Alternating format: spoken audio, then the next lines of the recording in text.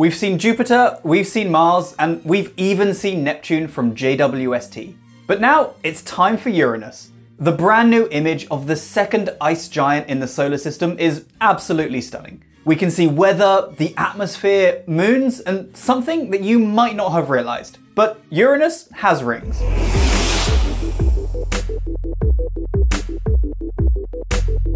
This new image from JWST was just a 12-minute exposure, taken on February 6th, 2023. The telescope used its near-infrared camera NIRCam to image the planet, and this really shows off the ability of JWST to image in incredible resolution and to do it incredibly fast. Most importantly, this image is awesome. You might be surprised that it looks so much better than the image we saw of Neptune and its rings at the end of 2022.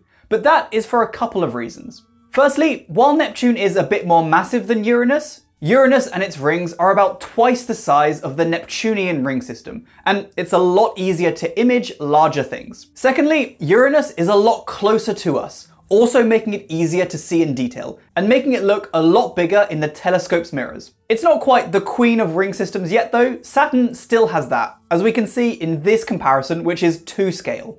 The closest Uranus ever gets to Earth is about 1.6 billion miles, while the closest Neptune ever gets is about 2.7 billion miles, so an extra billion miles or so away. In this new Uranian image, we can see a decent amount of detail too.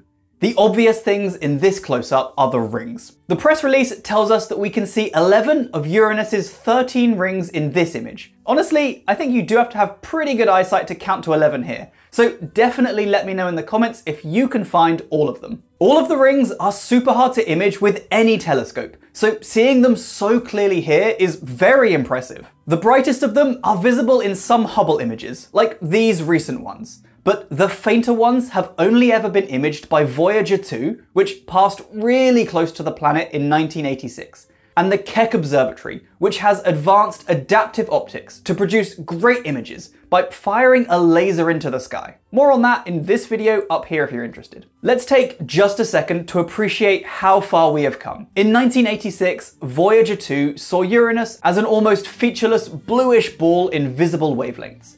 Now, in 2023, JWST is using its infrared instruments to see the planet in incredible detail.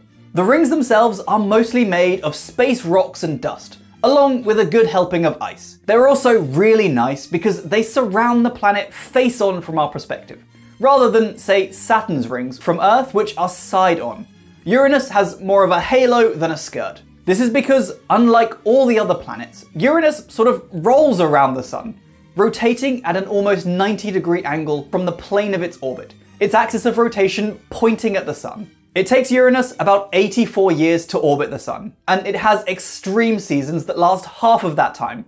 That's because it isn't rotating like the other planets do. So one side gets sun for half a year, and the other side is cold and faces space for that half. In this picture, we can see the northern side of the planet, including the bright white polar cap just here.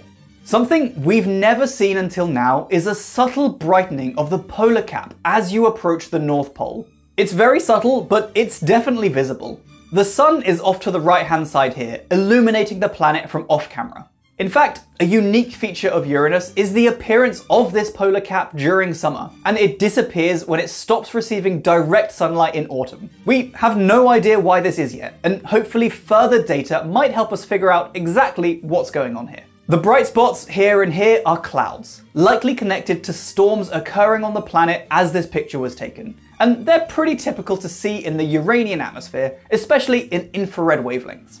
We call the planet an ice giant because it's mostly made up of what we call icy materials. That includes water, methane, and ammonia. These are in some sort of hot and dense fluidy form in the atmosphere, and they swirl above a small rocky core of a planet below. This image used 2 wavelengths of light from the NIRCam detector. The shorter was 1.4 microns and has been colored blue, and the longer 3 micron data is colored orange. And when combined, we definitely get an overall blue effect, which is pretty typical of images of Uranus. As I mentioned earlier, Uranus has 13 known rings, and 11 of them are visible here. Although the issue here is that they're actually very thin and bright enough in this image that some of them merge into a larger ring. The Zeta ring is labeled in the close-up, and this is a dusty ring that's actually the innermost ring of Uranus, and it's often one of the brightest.